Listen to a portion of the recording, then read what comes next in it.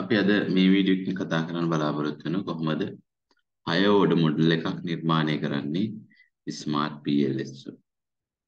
හරි මම මේකට පොඩි සාම්පල් එකක් ගන්නවා. මගේ ඩේටා සෙට් එකට අනුව ඒකේ මොඩල් එක අපි නිර්මාණය කරන එකට ගමියක් මම ඩිස්ප්ලේ කරලා තියෙනවා. මෙතෙන්දී මේ සර්විස් ක්වොලිටි එක satisfaction එක සහ loyalty කියන මේ variables අතර relationship එක තමයි study කරන්නේ. මෙතෙන්දී service quality එක හැදෙන්නේ dimensions කිහිපයකින් පහකින් tangibles, reliability, responsiveness, assurance, empathy. මෙන්න මේ dimensions පහ ඔස්සේ තමයි service quality එක measure වෙන්නේ.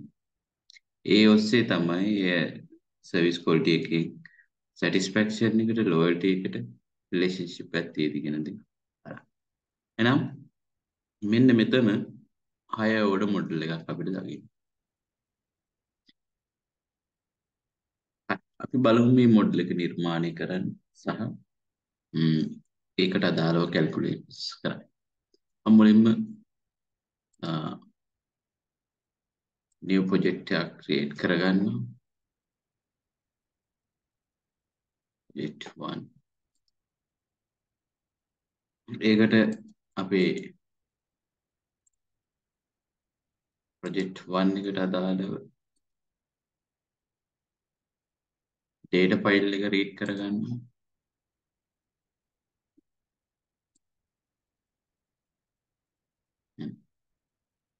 import කරමු. then මම model එක create කරන්න යනවා. model type එක PLS SEM එකක්. ඔයාලට ඕන name එකක් model name එක විදිහට දෙන්න පුළුවන්. අපිට අපේ service quality කියන variable එක define වෙන්නේ මේ dimensions පහ තුලින් නැත්නම් construct පහකින් මම construct පහ ඉස්සෙල්ලම create කරගන්නවා. reliable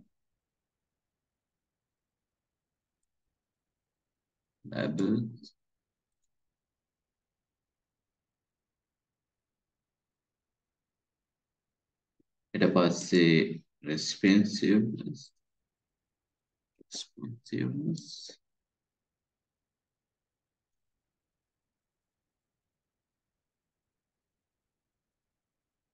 මේක zoom කරගන්න මේ ටික. ඊට පස්සේ assurance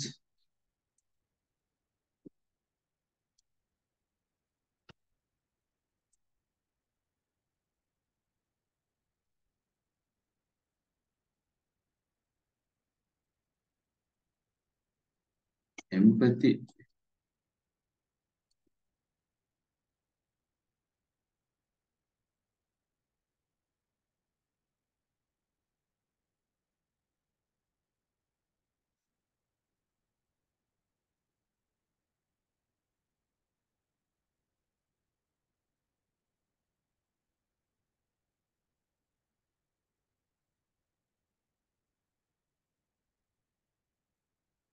සහ tangibles.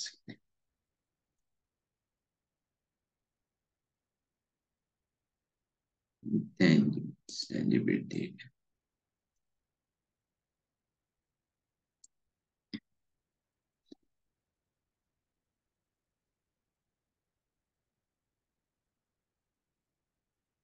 දැන් මේ dimensions පහ තුලින් තමයි service quality කියන එක හැදෙන්නේ.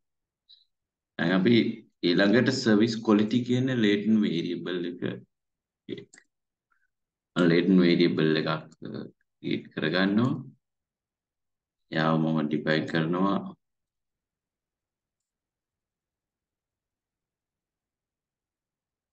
service quality.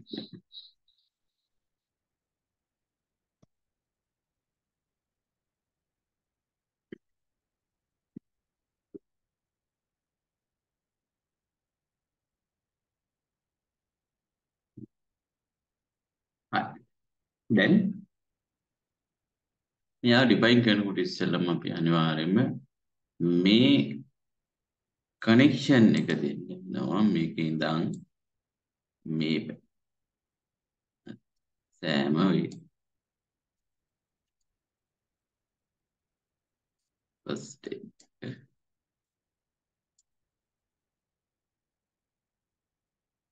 ඊට පස්සේ දැන් මෙයාගේ error එකක් වෙන්නවා this latent variable has no indicators නැහැ කියලා. දැන් මෙයාට අදාළව indicators මොනවද දෙන්න ඕන? මේ අපේ සෑම construct sub construct එකකටම අදාළ indicators ටික මෙයාට තියෙනවා. ඒ නිසා මම මේ reliability එකේ 1 ඉඳන් මේ tangibility එකට අදාළව සියලුම statement ටික select කරගෙන එයාව track කරගෙන යනවා service quality. මේ වෙද්දි ගොඩාක් තියෙනවා. දැන් අපිට පුළුවන් මේ ටික ඔන්න hide කරන්න. මෙතන select button එක click කරන්න ඕනේ. then right click කරලා hide indicators. then ඒ construct එක define. ඊට පස්සේ ඊළඟ construct එක තමයි අපේ satisfaction එක. යාව ගන්නවා. යාව mediate එකක් විදිහට තමයි කටයුතු කරන්නේ. යාව ඊට පස්සේ අපේ dependent එක loyalty එක යාව අත් දැන් connection එක දෙනවා. connect කරනවා mediate එක හරහා direct path එක සහ direct path. හරි. දැන් මේ තියෙන්නේ අපි 6 වඩ මොඩල් එක නිර්මාණය කරමු. හරි. දැන් මෙතෙන්දී අනිවාර්යයෙන්ම මේ overall service quality එකට අදාළව sub dimensions වලට තමයි direction එක දාන්නේ. මේ පැත්තට නෙමෙයි අනිත් පැත්තට යනවා. ඊට පස්සේ මේ construct එකේ ඉඳන් relationship අපි බලන්නේ මොන වගේද කියලා එක ඒ පැත්තට indicators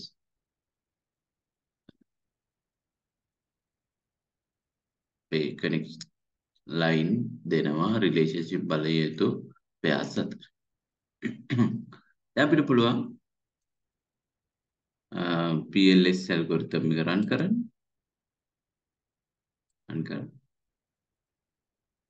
then result එක display වෙනවා. මේකේ තියෙන එක දෙයක් තමයි අපිට මෙයාලව access කරන්න පුළුවන්. model fit එක ගත්තොත් model fit එකේ අපිට මේ 6 order model එක අපිට display කරන්නේ මේ I value සහ I square value infinite.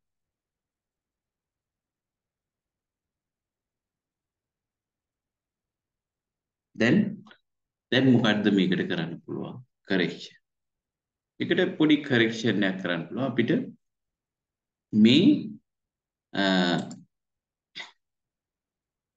diagonals මේ dimensions වලට අදාළව අපිට loadings ගන්න පුළුවන්. factor loadings store කරගන්න. එතකොට අපිට මේ construct එක වෙනුවට මේ factor loadings variable එකක් විදිහට use කරන්න. එතකොට අපේ model එක simple model එකක් විදිහට හදන්න පුළුවන් මේ high order construct එක reduct. දැන් අපි බලමු කොහොමද ඒ දේ කරන්නේ. කොහොමද මම මෙතන open report යනවා. අපිට මේ factor loadings ගන්න අවශ්‍යයි. ඒ construct එකට අදාළව loadings save කරගන්න අවශ්‍යයි. නම් මේ create data file කියන option එක click. මෙයාව ගත්තේ කොහොමද? අපේ open report ගියා. ඒකේ create data file කියන එක මෙන්න view වෙලා තියෙනවා. යා click කරා. මෙන්න අපිට meaning plus variables cost and latent variables cost අපිට automatically click කරලා දෙනවා මම create කරනවා මෙන්න මේ file name එක යටතේ අලුත් data file එකක් යා create කරගන්න create කර දැන් back යනවා දැන් මම මේ model එකම තියාගෙන මම මෙයාගේ copy එකක් ගන්න ඉස්සෙල්ලම duplicate එක model 2 කියලා rename කරගන්න එයා open කරා දැන් අපිට පුළුවන් මෙතන select data set එකේ ගිහිල්ලා මේ අපි අර create කරගත්තු database එක view කරගන්න. එතෙන්දී ඒකේ අග පෙන්වන්න පුළුවන්. මෙන්න අපිට මේ scores ඇවිල්ලා තියෙනවා. මෙන්න මේ sub constructor code වල. reliability, responsiveness, assurance, empathy, tangibility මේ හැම එකටම අදාළව අපිට scores ටික ලැබිලා තියෙනවා. අපිට එනම් මේ construct එක වෙනුවට scores use කරන්න පුළුවන්. එහෙනම් මම ඉස්සෙල්ලම කරන්නේ මේ ටික delete කර ගන්නවා.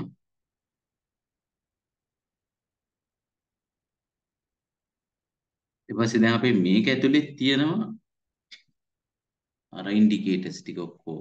ඒ නිසා මේක select කියන එක click කරා මෙයාගේ දැන් view කර ගන්නවා. show indicators.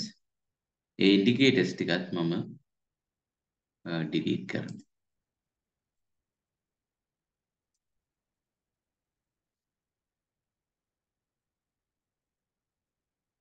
අරට මෙයා delete කියන එක click කරලා තියෙද්දි part එකින් එක delete කරන්න පුළුවන් නැත්නම් select කියන එක click කරලා මේ ටික ඔක්කොම select කරලා delete කරන්න පුළුවන්.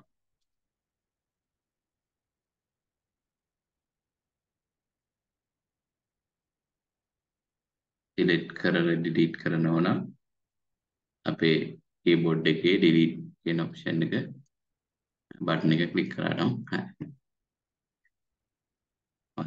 then ටිකක් අපිට zoom කරගන්න පුළුවන් මෙයා. දැන් service quality එකට අදාළව අපේ අර dimensions ටිකේ scores ටික අපි ගන්නවා දැන් අපේ variables විදියට. එහෙනම් අපේ assurance වෙතිබුනේ reliability assurance empathy responsiveness tangibility මේ construct පහ තමයි තිබුණේ. යාළුවෝ මෙතෙන්ට ගන්න පුළුවන්. ඊට පස්සේ යාළුවගේ direction එක අනිත් පැත්තට දෙන්න පුළුවන්. දැන් මේකේ අපිට පුළුවන් ඕන names modify කරගන්න.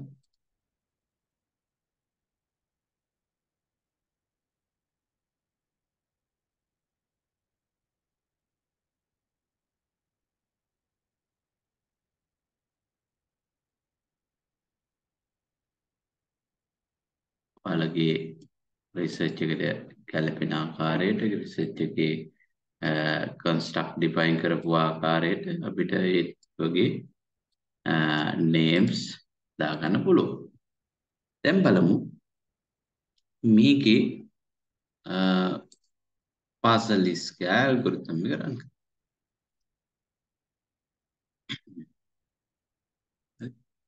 දැන් අපිට පේනවා සරල model එකක් විදියට අර higher order construct එකක් නෑ මෙතන. දැන් මෙතන සරල model ආකෘතියක් විදියට පේනවා. දැන් මේකේ model fit ගියොත් දැන් ඔයාලට පේනවා මේ model fit summary එක reach වෙලා තියෙනවා. NF5 value එක තියෙනවා. SRM R values තියෙනවා. ඒ access කරන්න පුළුවන්. reliability ඊට පස්සේ පිට ඕන discriminant validity එක fix කරන්න පුළුවන්. ඊට පස්සේ collinear statistic වා පිට access කරන්න පුළුවන්. දැන් අපිට මේ path coefficients වල significance එක බලන්න අවශ්‍යයි නම් අපි back ගිහිල්ලා calculate එකේ bootstrapping ගිහිල්ලා අපි click කරනවා.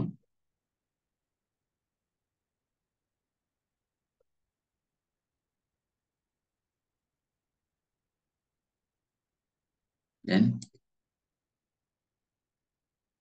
inner model එකේ මට path coefficients p values ඕන. outer model එක මම blank කරනවා. මෙන්න significant වෙනවා මේ path තුනම. එහෙනම් direct path එකත් indirect path එකත් දෙකම significant වෙනවා කියන දේ මෙතන. දැන් අපිට බලන්න පුළුවන් මේ result එකට same ද කියන දේ අපේ higher order option. දැන් අපේ model 1 එකේදී තිබුණේ එයාගේ අපිට bootstrapping යනවා.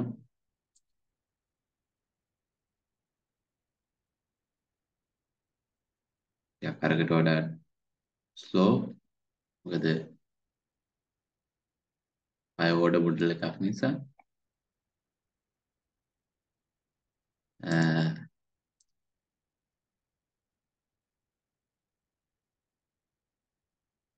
අපිට පේනවා ඒකෙත් significance එක ආට වෙනසක් වෙලා නැහැ කියන්නේ. දැන් ඒ වගේම මෙන්න මේ values ටික තමයි අපි අර factor scores ගත්තට පස්සේ scores වල standardized loadings විදියට ඇවිල්ලා තිබුණා. දැන් අපිට higher order model එකකදී අපිට මේ model එක create කරලා අපිට නිර්මාණය කරලා ඊට පස්සේ අපිට ඒකට correction එක කරලා මේ විදියට අපිට ගන්න පුළුවන් normal model එකක් විදියට. ඊට පස්සේ අපිට යාව interpret කරන්න පුළුවන්. මේ facilities එක දෙනවා අපිට මේ SmartPLS. factor scores load කරගෙන analysis එක කරන්න. හරි මම හිතනවා ඔයාලට අවබෝධයක් ලැබෙන්නේ නැති කියලා කොහොමද higher order models එක ගණන් කරන්නේ මේ SmartPLS වල. ගැටලුවක් තියෙනවා කමෙන්ට් කරන්න, ලයික් කරන්න, යාළුවෝ අතර ෂෙයා කරගන්න. කට්ටියටම thank you වීඩියෝ එකට අරපුවට අපි අලුත් වීඩියෝ එකකින් හම්බ වෙමු.